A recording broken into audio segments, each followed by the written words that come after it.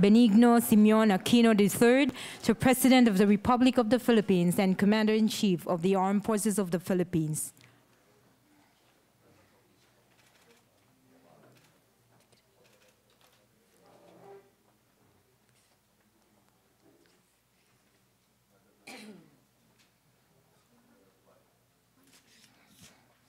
To start with, may I call on the First Chief Master Sergeant Evelyn A. Armed Forces of the Philippines, His Excellency Benigno Aquino III.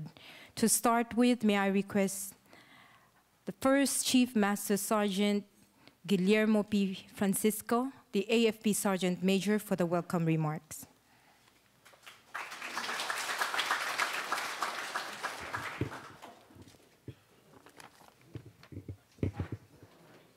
Sa ating minamahal na Pangulo, pinagpitaga ng kalihim ng Tanggulang Pambansa, the Honorable Voltaire Gasmin. Sa ating makisig na Vice Chief of Staff, Teniente General Noel Cobales, mga pinuno ng Major Services, sa mga piling panauhin, sa mga kapwa ko pinunong dihirang. Honorable Secretary of the National Defense, Honorable Secretary Voltaire T. Gasmin. Mga kasama, ang punong pangkalahatan.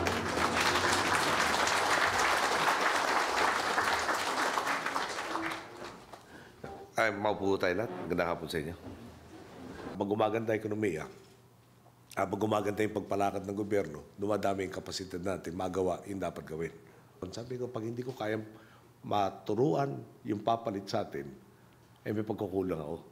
Yeah. Yung success, no? Your measure of success is your ability to train your successor.